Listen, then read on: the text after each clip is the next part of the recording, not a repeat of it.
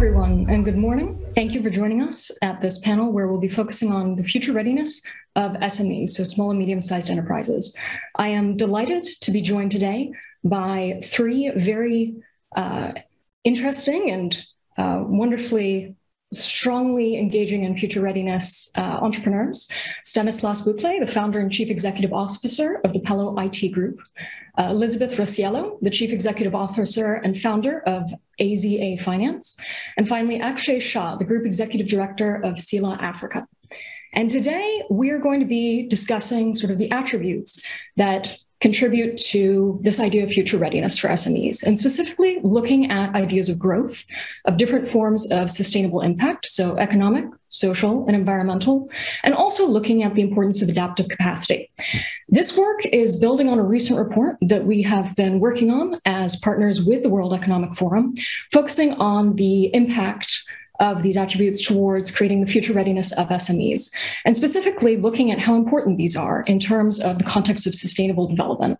Oftentimes, SMEs are not given the attention or importance relative to their weight within the economy and society, and are often overlooked. Therefore, we think that it is absolutely important that we're engaging with these entrepreneurs and discussing ways in which we can look forward towards creating stronger future readiness for many of these organizations. And specifically, we're interested in discussing the challenges and also the opportunities that are presented within this framework. We would be very, very excited to hear today from the three entrepreneurs joining us. And I believe we are ready to go. All right. Thank you again for being here today. The first of the questions that I would like to pose to our panel is that of how you've responded to the challenges that we've recently seen. So I'm specifically thinking of things like the recent COVID pandemic, which I'm aware has impacted all of us quite substantially, and especially SMEs. Potentially also looking at things like the climate crisis, which we're aware is slightly more of a longer term impact, but will undoubtedly have also a strong need to shift how you are practicing within your organization. So Stanislas, I would love to hear from you first. Thank you, Ariel. For sure, this kind of crisis are, from my point of view, always an history accelerator, and I think that's a good news. At the business level and for companies, it has been, I think, a really wake-up call. Clients, employees, communities, market are more and more conscious about those issues, and company will have to shift fast. At Palo IT, my company, we are fully dedicated in the tech innovation and the business transformation, and the first step for us was really taking a hard look to our current business model, our value proposition, and stepping up to be an engine for this change. So it was a good moment to do and stop to talking, to talk. So sustainability is not really a target anymore. It's not enough. We can't get back with what we have already destroyed, but we can generate something new. So to transform our business, we developed an internal transformation program called Readiness. The purpose of this program is, one, first, it's really to insufflate a new mindset within the company, explain the company vision and the target, the long-term strategy, align the corporate values, develop consciousness leadership, reshape a new governance model and with more transparency and accountability. The second was to revamp our value proposition and to augment with impact technologies and impact businesses, how we can propose a new offer on the market. And the third was ready to integrate a new ecosystem globally and locally in order to propose added and augmented value. So we face also during this period, we say new human resource challenges. It was a period to reinvent the work model to be more efficient, to improve a better life-work balance and opportunity to accelerate the adoption of the learning, flat and agile organization model. And finally, I will say it's very important to to have an authentic, transparent, humble, and continuous communication, which is definitely key if you want that your teams embrace this massive change. Okay, thank you. It certainly sounds like you have looked at the whole ecosystem in terms of how you are being able to move your organization forward and keep it properly future ready. Yeah, for sure, the ecosystem is very important, and it's important to start to map it. And there's plenty of way to identify your ecosystem. So from a school, forward thinker, partners, clients, and so on. But it's also to embody some core values to share with your ecosystem, and to try to figure out how you are going to build new added value and new model to have an impact as your own level, because we are still SMEs, so small companies, but we can act locally and progressively also globally through this kind of event, obviously. Wonderful. And I know your organization is B certified, so we'll get back to that slightly later. Elizabeth, I'd love to hear from you now, speaking to what you've experienced and sort of how you've navigated your SME through all of the sort of recent challenges and upcoming ones. Well, thanks so much, Ariel. And I agree a lot with what Stanislas said. But I think the difference for our company at AZA is that we're an 8-year-old company, a growth company, but at heart, we're startup culture. And not only are we a startup culture company, even though we're no longer a startup, but we are one who has been based and focused and building in frontier markets. And what does that mean? That means that we've never had the luxury of a stable environment in a lot of ways. You know, we've dealt with flooding, we've dealt with election violence, we've dealt with violence, we've dealt with bombings across the street. You know, we've really dealt with everything that sent our team home. And so we've had a work from home strategy from day one. And also, since we are an infrastructure for financial services across the African continent, and we're a competitor to a lot of very strong incumbents, the way that we win and the way that we've grown is being agile and lightweight. So it's in our DNA from the beginning. So we had a real advantage. And I'd say a lot of fintechs globally, but especially those in frontier markets, saw huge growth during the season of COVID, the first season and now the second season. And part of that because our teams were so ready. We even had a petrol allowance to fuel generators in our Nigerian team. At the ready, we were able to distribute mobile money to get internet back up. So within an hour, we were operating at full capacity, while a lot of the brick and mortar banking institutions had their teams offline for months. And so, and also our management model is such that it's a hub base. So your manager could be on another continent, but we talk constantly via tools like Slack and Telegram, and we have those tools integrated into our core systems. So we were very ready to service our clients. I think the biggest change for us came in our clients themselves. So a lot of our clients are corporates that work on, across, in and out of the African continent.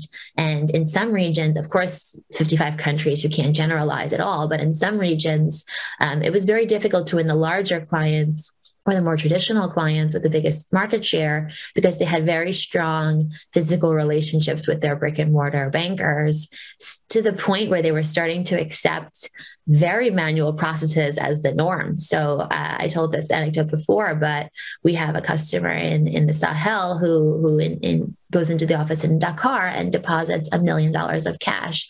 And this is not a non-compliant customer. This is a very large wholesale importer who is of the top tier business people in the country. But because the same day settlement system in the financial infrastructure across the Sahel and into the Umeya zone in Francophone West Africa is so weak, they were not able to guarantee either T1 or even T3 settlement. So when they were, the relationships were so strong prior to COVID, because of the physical relationship of going into the bank, they would never have worked with a fintech. the great equalizer. And then a lot of companies came to us and they saw how wildly more efficient our processes are and how instant settlement, instant reconciliation, reporting, zero error rate down from 20% manual entry error rate, great pricing, entire continent service. And they were wowed. They almost like their eyes had been blindfolded and they hadn't seen what was out there. And I think sometimes we see these incumbent relationships and business practices and even protectionist policies kind of go away in what we call an emergency zone. And I think that's been very exciting for our challengers, such as the startups and the growth companies and the technology companies. Thank you for sharing your experience of this. It sounds like it was a combination of your team and being able to adapt so quickly and use the technologies that you both have at your disposal and sort of a growing adaptation to what we need to do in times of crisis that really have made it so that you've been able to move through this period. Looking forward to hearing more as we go on with the session. Finally, Akshay, I would love to hear from you about your experience with your organization, because I believe that you were able to really target some sort of key pain points that were brought up by the COVID pandemic through your work. Yeah, thank you, Ariel. So when the pandemic hit, our first reaction was, how do we keep our employees safe? We're a manufacturing company that produces packaging in Kenya, Tanzania, and East Africa. So the first thing was, just up the whole safety levels in the company. Then the next thing was to change the way of managing from a sort of business as usual to a crisis management approach. And to make sure that, we are able to continue to supply packaging for essential items, because we largely do packaging for food and beverage type of products in East Africa. I think once those things were sorted out, we then started looking at, what's happening in the community and how can we help. So 10% of our manufacturing capacity, we commit to, making an impact in the communities. And our focus is around providing access to water, to sanitation, to hygiene, and also support jobs in the informal economy. So part of that was looking at, what's happening with hand washing. As the pandemic started to expand and everybody was asked to wear masks, keep social distance, and wash hands, many of the schools, low-income communities, slums, markets, they just didn't have those facilities. And there was a lot of companies putting out these water tanks or drums or something like that with a tap on it.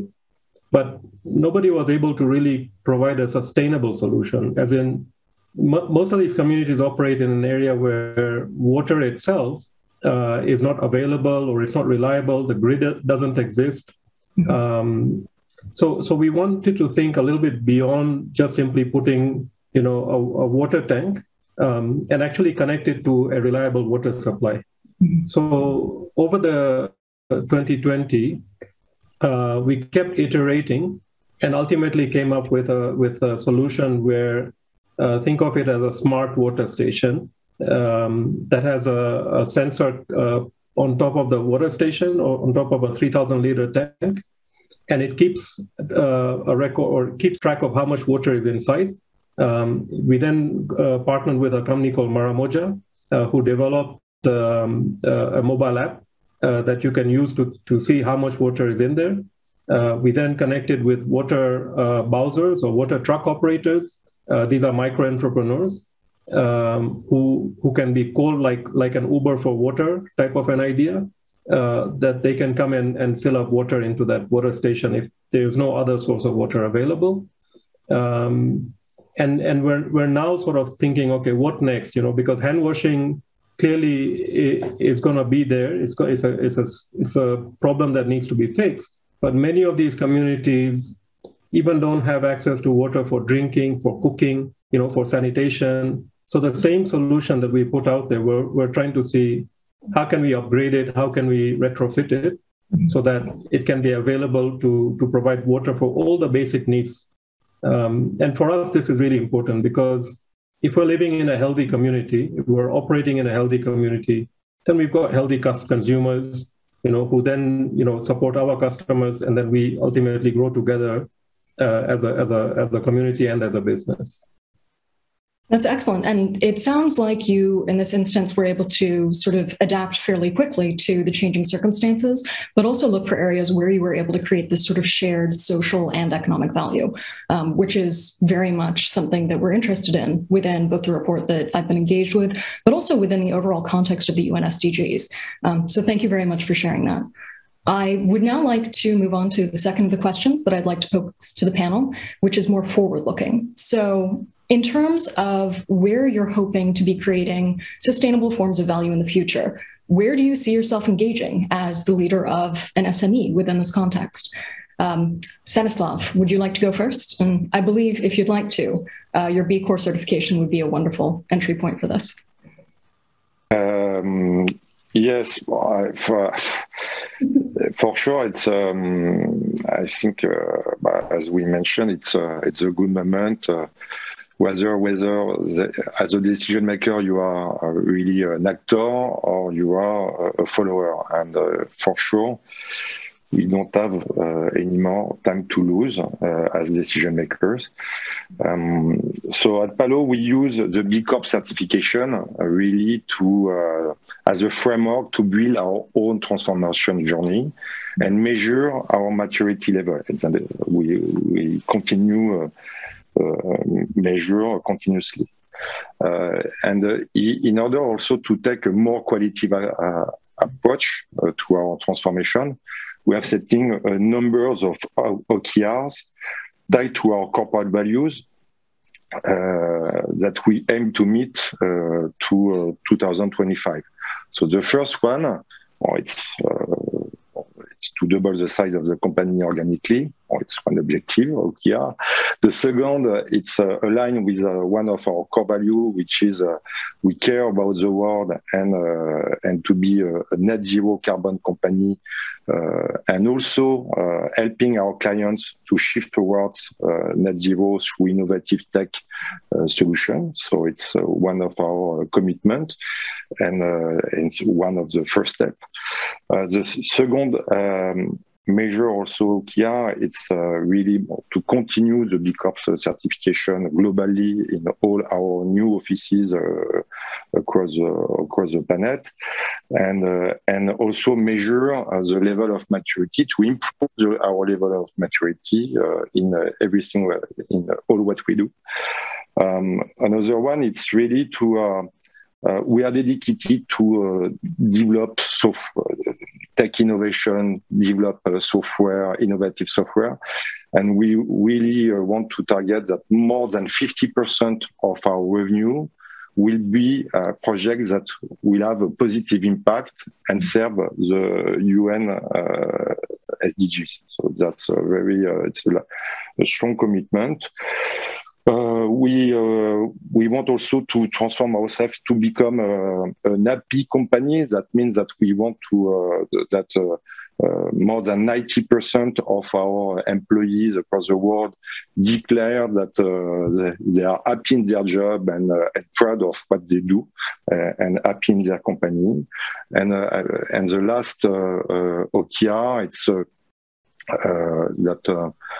It's to train 100% of our employees, Palo One, to understand the different climate issues, to understand with an ethical way the impact of technologies, also to be conscious leader, to be trained also as to have a common diversity, equality, and inclusion practices within the company. So it's a massive shift, but it's also super exciting for all our teams and our ecosystem, and it's give you a great energy within the company and with our clients and the whole ecosystem. So let's go do it. Sounds marvelous, and it sounds like this is very much more motivated by your core values and just actually seeing that implemented throughout your organization. Which is, it's great to hear someone both speaking to this, but also actively implementing it. So thank you for sharing.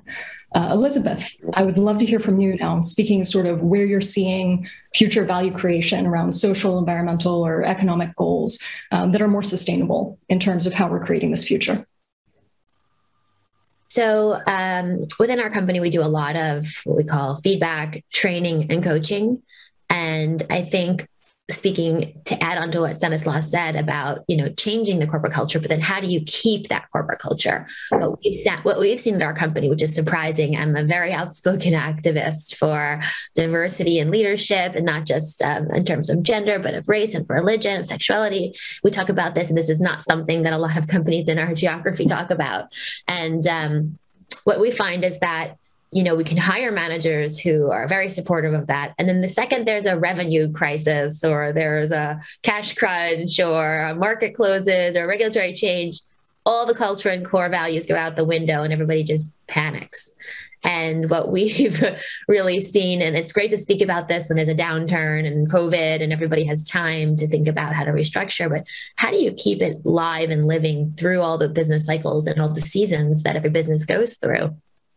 And we lead from the top on that, and I feel very passionately that it's not just a as we say in New York, a fair weather fan. You don't just do it when things are going well, and I think that is much harder. And so what we've decided to do is bring in outside coaching teams, and all of our management, and not just our senior management, but our mid-management receives coaching, and we do peer mentoring. So I mentor a level 5 below me, somebody who's entered the company just a year ago. And we do make time for these things. And it's not just, nonsense or mushy stuff. These are my future managers. And it's very hard to find good people that can really speak to these new agile ways. You can go on LinkedIn, you can hire a recruiter, you can find somebody with 25 years experience that comes from an institutional investor. Good luck getting them to understand what agile methodology is, and that we work on an engineering sprint cycle. And we've tried it over and over again. I've stopped listening to the investors or board that say, just hire my friend. He'll come in and he's the adult in the room. I'm 40, I'm already an adult. So bringing in somebody that's had 30, 40 years of work experience with a completely different work mentality is just not sustainable. And maybe you find a few, but you're definitely not going to find all of your managers there. So you have to grow them from within. So how do you teach the junior team, and how do you teach the mid-managers, and how do you future-proof them and get them to understand that, yes, this is all sounds great, and there's cute colored coffee chairs and a really exciting open working space, but how do you form resilience, and how do you make sure you stick to those values, and you don't just run to what you've known or seen elsewhere in a down crisis? And that takes, I think, constant diligence. And so we see also from our customers and our clients, when they first were introduced to the technology that we use, such as blockchain or, digital banking or mobile money or all of these things, they were very cautious. And what we saw was this very interesting report from Deloitte that said, when we started the company in 2013, the number of corporate treasurers willing to do a large treasury transaction on a digital interface was less than, I think, 20% or something. And just 4 years later, that number had gone to over 75%. So the willingness and the need to be absorbed to these new business practices is dire. And how do we get these managers? How do we get these teams to stay that strong and not just be lip service? And I think that it's a very tough struggle that you have to do 365 days. And I think self-reflection, coaching, measurement, not just having those OKRs like Stanislas mentioned, but how do you teach your team to meet those OKRs and really achieve them? And that's something that takes work on every level. Great. Thank you very much for sharing that, Elizabeth. It sounds like you're really focused on making sure that you have sort of an internal culture that's able to support this and grow, and also be more responsive to the challenges we're facing, rather than necessarily using older practices from the challenges we previously faced. So thank you for sharing. Akshay, I would love to hear from you now, sort of talking about how your SME is focusing on creating sustainable value into the future. Yeah, I think the core thing is all about resilience. The future of SMEs, entrepreneurs, micro-entrepreneurs, is thinking about how can they become more resilient, and how can the environment in which they operate become more resilient. And a lot of this means we can't depend on traditional sort of large infrastructural approaches, for example, to deliver water. We have to be much more agile. We can't wait for massive infrastructure projects to bring water to communities or bring sanitation. So we need to be thinking about what's an off-grid approach? How do we leapfrog and bring water, sanitation, jobs, hygiene? How do we bring all of that to these communities and not have them wait for another 5, 10, 20 years? So there needs to be a quick fix solution. Otherwise, we're just going to end up leaving these communities behind as the rest of the world moves on.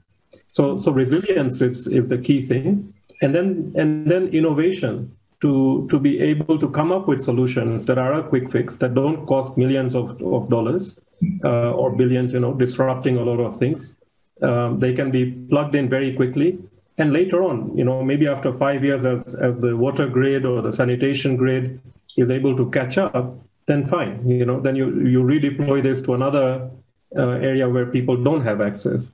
So I think resilience is the key thing. And if SMEs don't have access to some of the basic stuff, as I mentioned, water, sanitation, hygiene, connectivity to the internet, to education, then how are they gonna grow? What kind of work are they gonna be able to do? Even if they have opportunities, they won't be able to deliver. So I think it's all about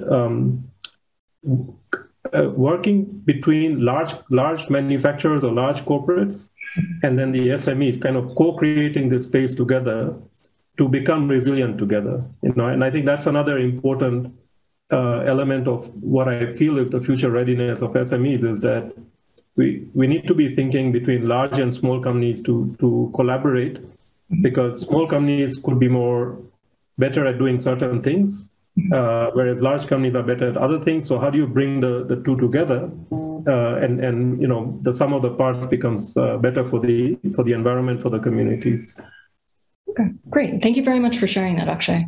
In terms of where we are in our schedule today, I'm now going to be opening up the floor to any questions from anyone who is currently watching, and be posing these questions to the channel. So it looks like the first question that we've received is actually building on what you just spoke of, Akshay. So we can either start with you or we can work our way through the panel. But it is a question specifically asking about sort of the commitments of large multinationals on net zero, and how these large multinationals tend to have significantly more resources, access to technology, and know-how than smaller organizations. And this individual is asking if there are any areas in which any of the three of you believe you have more advantage compared to these multinational corporations, presumably in terms of reaching net zero commitments. So actually, if you'd like to begin, otherwise, if anyone else has some sort of strong opinion on this, we would love to hear from you. Sure. I think the advantage we have is that we're, as Elizabeth said, we're more agile. So we don't necessarily have to go through a huge approval process. We can start making decisions at the operational level and quickly implement and iterate. If it's not working, we can quickly turn things around. So in that sense, we could move faster. Getting to net zero also means keeping an eye on what's the latest sort of innovation and technologies that allow you to become net zero. South Africa is really focused on circular economy, not just for the products and for our customers' products and packaging, but also how we run our own manufacturing business internally. So if we start applying the concepts of circular economy into our own company, and making sure that we have no footprint at all, because we're recycling everything, we're reusing everything, we're minimizing our consumption. I think all those decisions require a bit of agile thinking, a bit of experimentation, and I believe where we are, probably I think we can move faster, even though we might not have billions of dollars of resources, but we definitely have been able to move faster. Okay. It almost sounds like what you're saying or implying is that South Africa's lack of resources compared to an MNC might actually make it more agile and perhaps even more creative as one possible advantage of being an SME. Yeah, I mean, necessity is the mother of invention, right? So you got to make do with what you have and do quickly. Excellent. Well, it sounds like those are skills that will definitely pan out well in the coming years, especially with more impacts of climate change approaching. Elizabeth, Stanislas, do either of you have any sort of strong opinions on this? And if not, we can move on to the next question. Oh, just a quick, example of this. So, we were looking to integrate into one of the largest financial services providers in the world, and they told us they had a 2-year integration cycle. 2 years.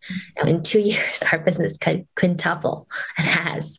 So, and we're working with some providers, a Guinean provider, an Egyptian provider, that do an integration in a week. And of course, different levels, different scalability, but you can't have such arbitrage in the amount of time it takes to get a policy passed, approved, how many people are involved in the project management, when in the end, it's just an integration, which is, an API, a few engineers, and should only be a few sprint cycle. So, what's the rust? What's that extra buffer? What's that? And you see it when you look around. I'm in London now, you look around at all these buildings filled with people. What are all these people doing? Very quickly, you get to these companies which, the organization becomes so overwhelming. And I think that cut to efficiency, that cut to necessity is what Akshay mentioned.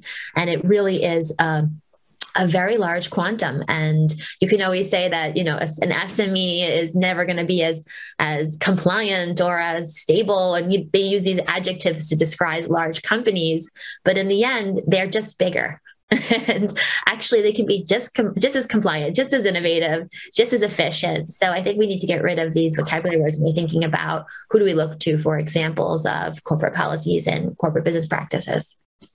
Okay, great. Thank you, Elizabeth. Again, speaking to the importance of what SMEs can bring and just thinking about their size and their potential impact within the world, I think the future looks bright despite the challenges coming up. So thank you for sharing that. The next question I actually have is specifically for Stanislas. Stanislas, one of the members of the audience would like to know exactly what type of certification your company is using to benchmark its digital transformation process. So we at Palo, we have looked during about this program has started 5 years ago, our own transformation. We look at lot of different certification framework and so on. To be frank, the only one that I found quite mature was the B Corp, and which really go very deeply in terms of granularity regarding different dimensions, in terms of governance, in terms of what you put in place for your employees, how you build your communities, what are you doing, and how you measure the impact on the environment, and the more important, it's what you develop and how you impact your customers.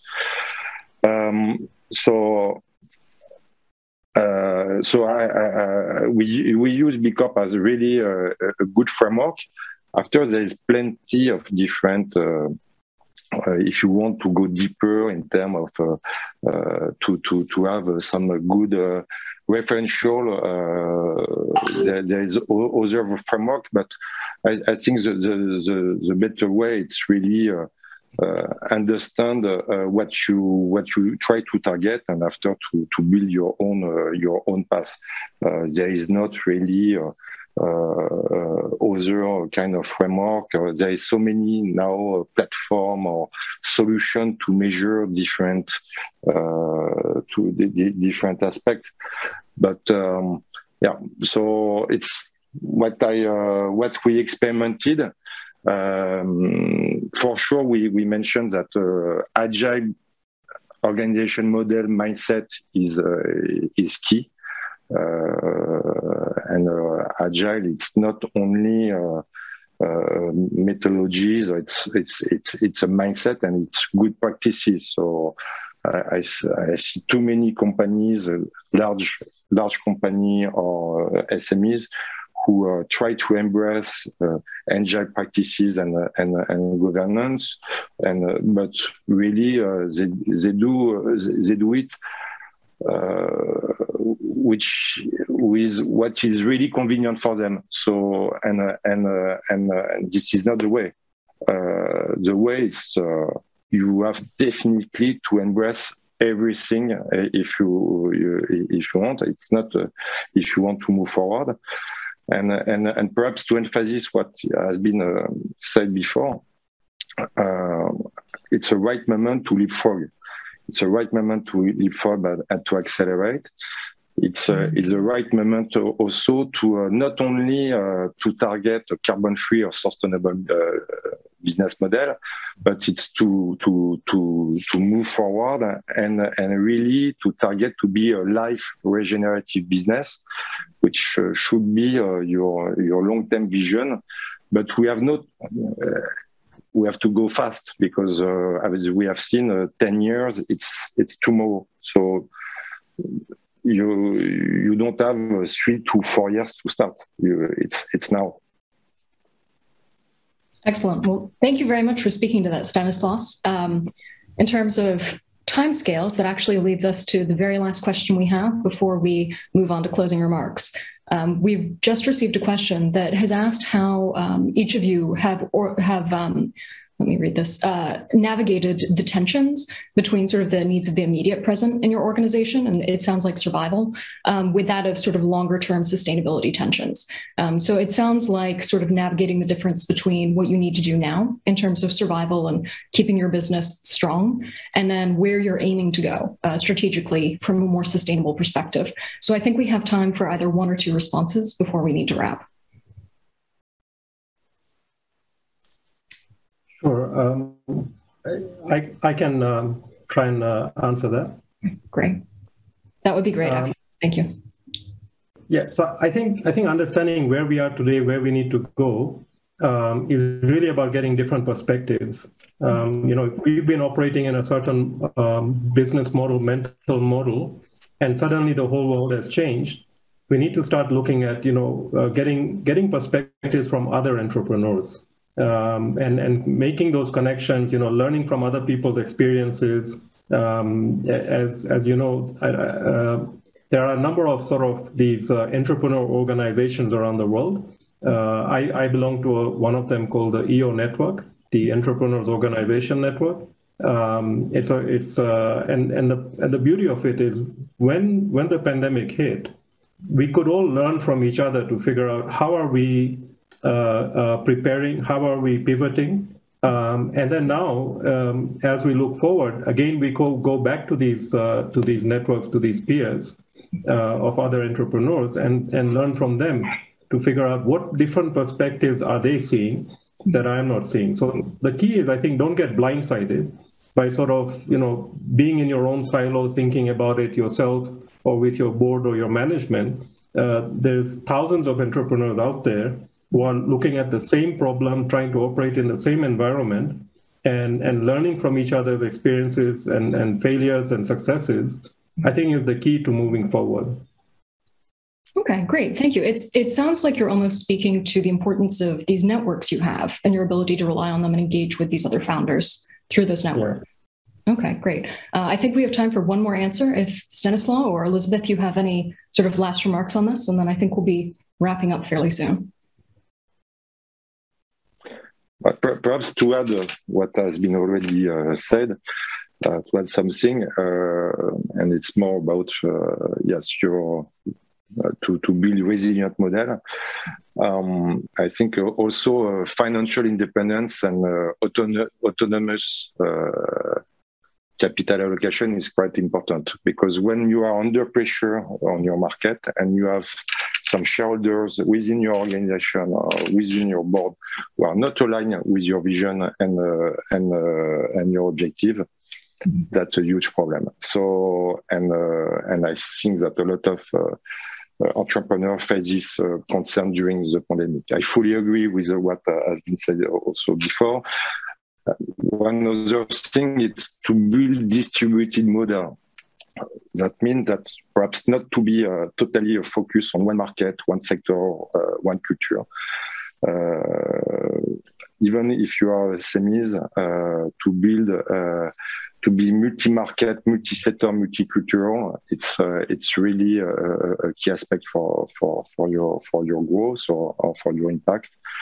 And you can be really small enough to care and big enough to deliver globally when you are small or an SME. So it's we said the two main other aspects that I could share also. Okay, thank you very much for highlighting those. It seems that from our conversation today, we've been able to hear very much about the importance of sort of networks and agility, of being able to connect with other entrepreneurs in terms of business models, having that agile ability to shift to changing circumstances, and talking about the need for having a very strong orientation and working with core values within your team, and sort of finally touching a little bit on governance aspects, which are certainly critical from a more academic perspective, but are definitely coming up in terms of how we're understanding how to respond from regulatory aspects as well. So for the very final remarks for this session, it is my pleasure and privilege to turn over to Francisco Betti, the head of the Future of Advanced Marketing and a member of the Executive Committee for the World Economic Forum. Francisco? Thank you, Ariel, for the great conversation today, and thank you to all our panelists for their inspiring remarks. As we heard from most of you, small and medium-sized enterprises are the backbone of our economies, representing up to 98% of companies in some sectors, such as manufacturing, which is the one I lead here at the World Economic Forum, and actually representing 70% of employment worldwide. While SMEs are the most at risk within the context of the fourth industrial revolution and some of the latest disruptions related to COVID-19, it is clear that they can also play a major role when it comes to boosting economic growth in a sustainable and inclusive way in particular. However, to succeed and be active drivers of change, SMEs need to be able to adapt and develop new strategies, build resilience, and new capabilities. And through our work on the future of manufacturing, what we have observed is that to be able to improve their future readiness, SMEs can focus on two main areas. The first one is technology adoption, the ability to transform their processes, operating business models through fourth industrial revolution technologies. And that's where collaborations with governments, with MNCs, and other key players can play the major role. And with that, SMEs can be active drivers of innovation across multiple sectors. The second angle is the investment on people, upskilling, reskilling, and giving their workers the ability to be able to cope with the pace at which technology is evolving. I think that the very good news is that by developing these new capabilities, SMEs can have a clear and develop a clear competitive advantage, enabling disruptive innovation. They can be among the quickest, the most agile to adapt in an increasingly complex environment and be able to respond to customer needs very often faster than larger companies. And finally, they can be clear champions when it comes to the implementation of sustainable strategies and practices. Through our work, and I'm getting to the end, and especially our work on future readiness for SMEs, but also other initiatives, such as the Global Smart Readiness Index, we are committed towards supporting SMEs and helping build the public-private multi-stakeholder partnerships that will help them thrive in this new global environment. And with that, let me thank you once again, Ariel, our panelists. Thank you for a great conversation today and for joining us. And we look forward to staying in touch throughout the SDI 21 program. Thank you.